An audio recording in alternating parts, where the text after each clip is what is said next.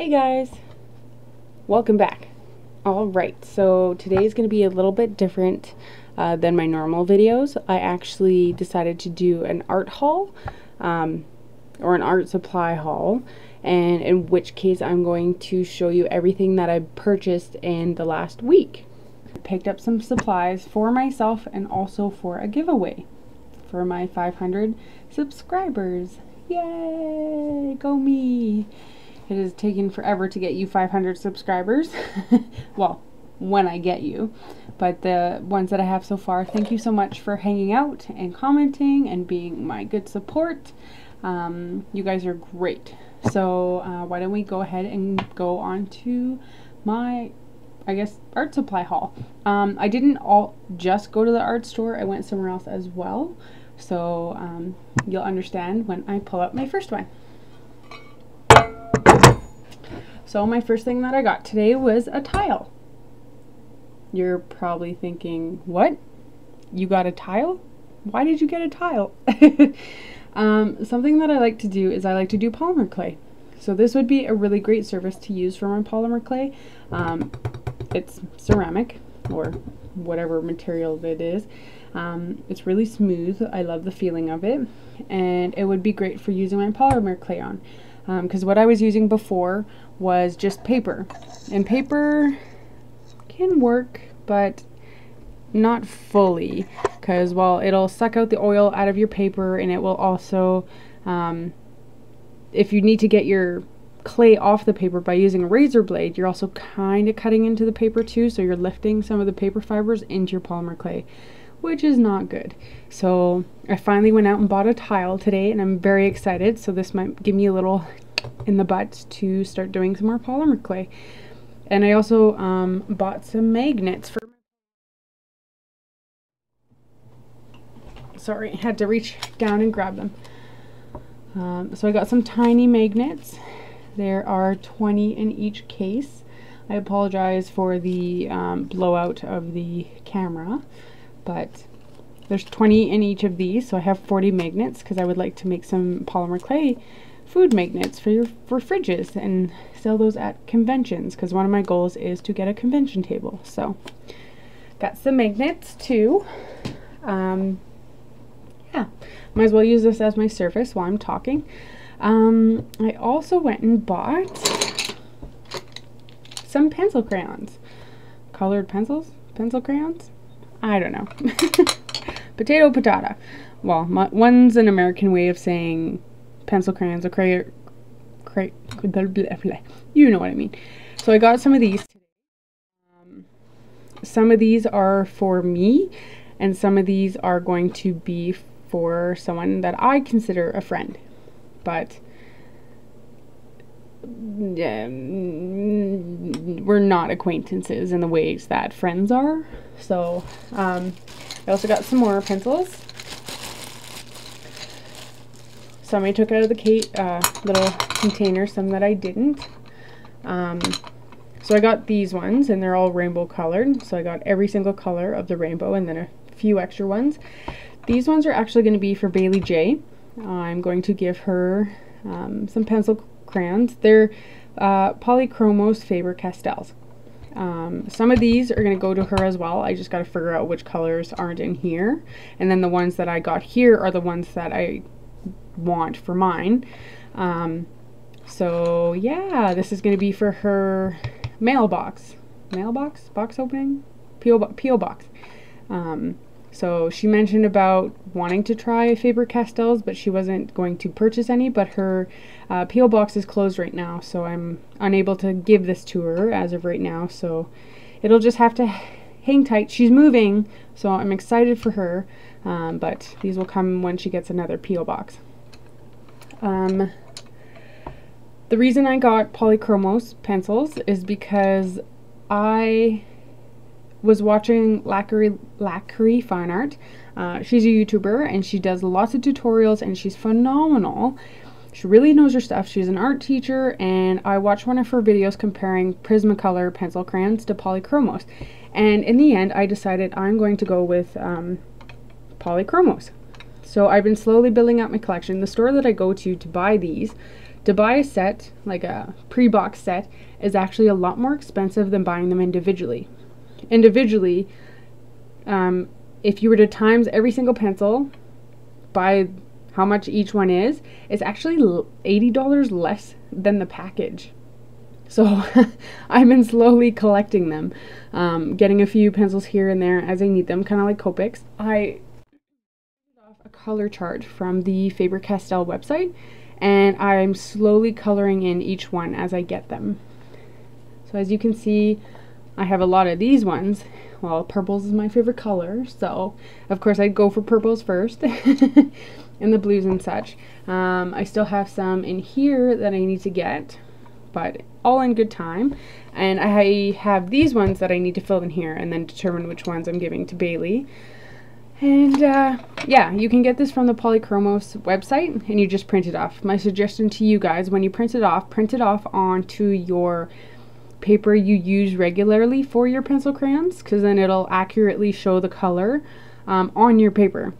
Because depending, if you use like an ivory or some type of color paper that's different than, say, printer paper, which I used, but my printer can't do thicker paper, it's finicky that way. I'm due for a new printer, but in the meantime, it's actually broken. Go figure. So, but when I was able to print this off, I printed it off on regular printer paper because I didn't really care. So yeah, so here's my chart. I have a few more to fill in here, which I'm excited. It's really fun to do. Yeah.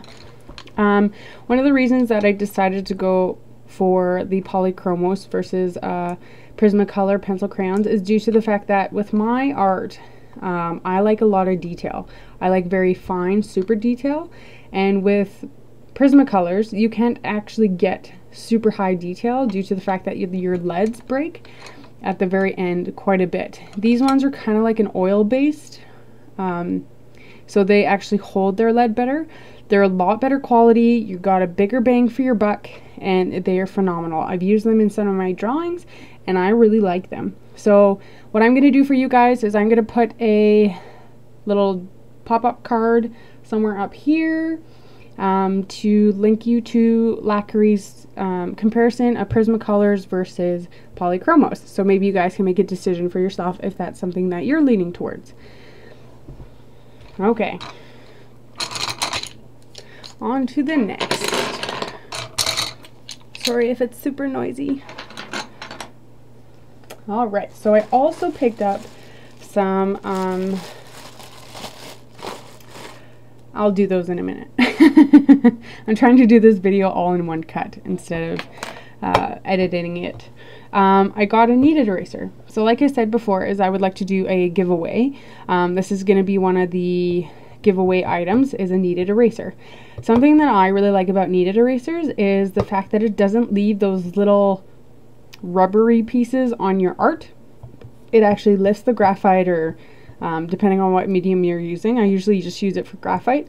It lifts the graphite and keeps it in the eraser, which is really nice. And then if you have the little chunks of eraser, you don't go like this to wipe it off and then ruin your drawing. So I really like this. So that's going to be something for the giveaway. Put it over there for now. That being said, I did pick up one of just your traditional regular erasers, but these erasers are amazing. I love them to bits and pieces because when you use pencil, it gets rid of all your pencil. Unless you're really etching into the paper, it won't pull it all off because it's in the fiber of the paper. But this stuff is like really good. I love this type of eraser.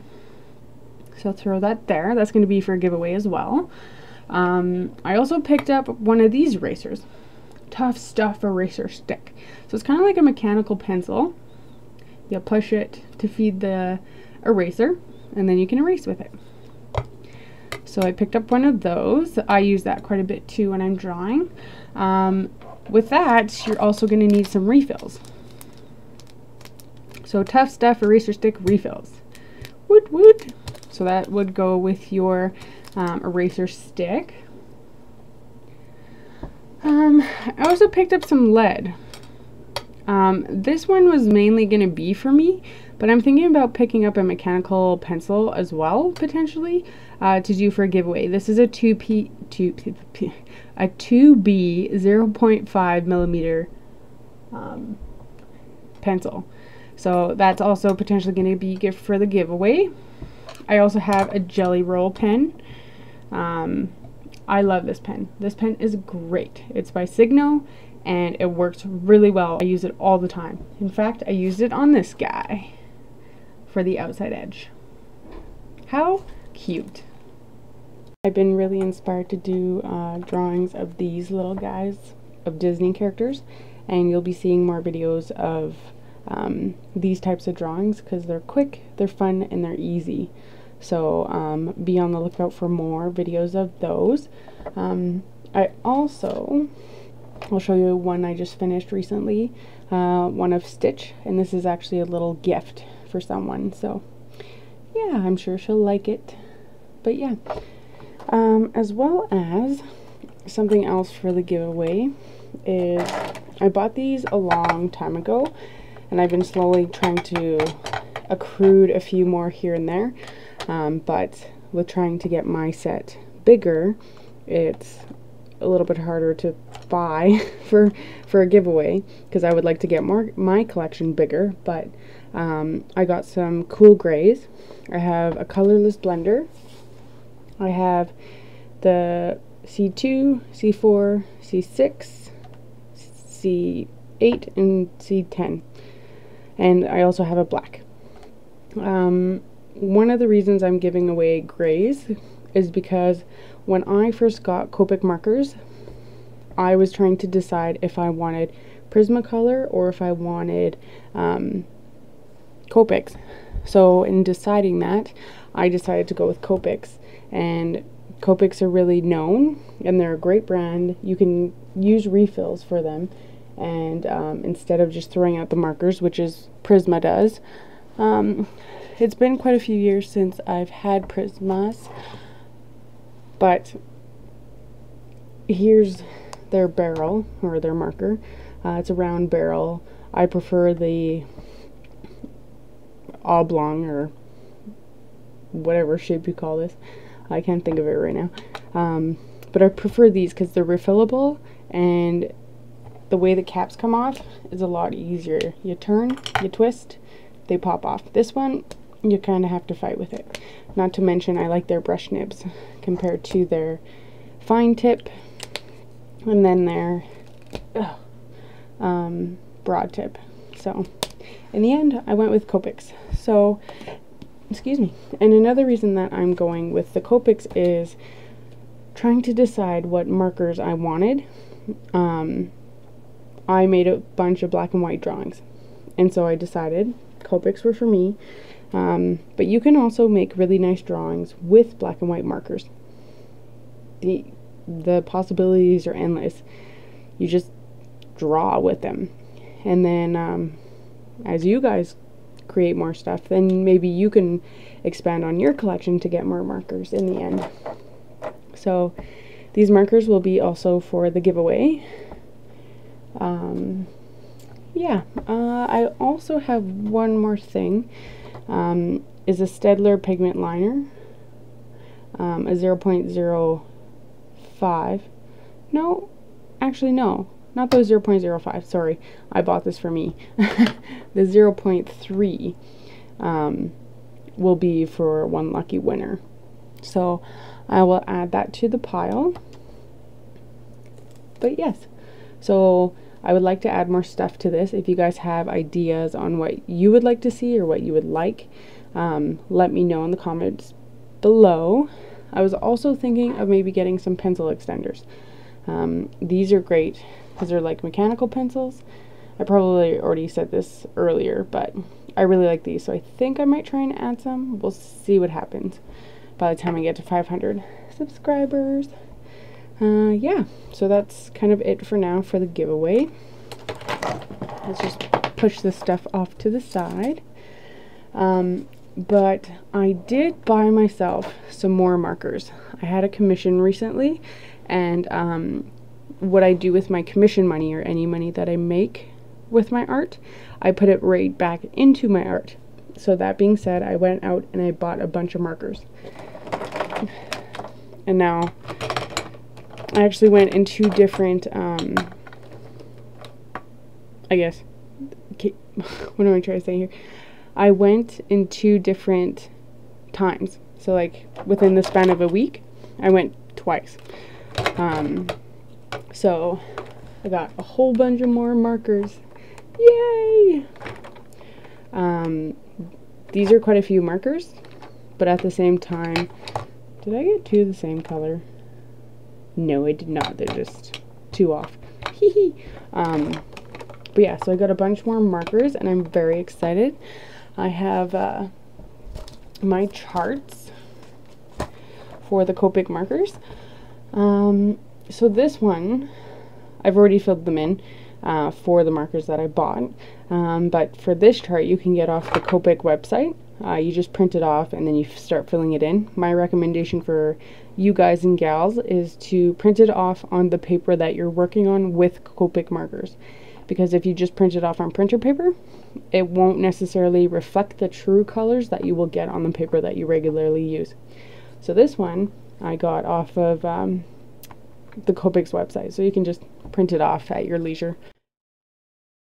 This one I got offline. Bailey J found it online, or somebody recommended it to her, and then she purchased it, and then she let us know, and so I purchased it, and it's really good. I really like this layout. It's good to the fact that you can actually see similar colors around one another instead of just like this chart where it's very random for the colors. Like if you think about it, it goes from like BG01 all the way to BG99.